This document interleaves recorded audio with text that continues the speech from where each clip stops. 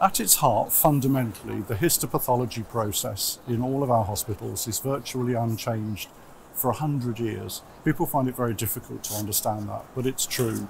And at last we're able to digitize. What does that mean? Two things. The first is improvement in logistics. We can actually move images around a lot faster than we can move glass slides around. The second is clinical diagnosis. We can collaborate instantly as opposed to taking weeks to collaborate. And we can employ artificial intelligence, which we call image analysis, which enables us to interrogate the tissue and to give an extremely accurate diagnosis very quickly. So the main goal of Fujifilm by bringing digital pathology into the Synapse portfolio is to give us a 360-degree view of the patient's data. Until recently, we've had the radiological view, we've had the cardiological view, but we've not had the pathology view. When I have the view of all of those subject matter, I have everything I need to know about the patient.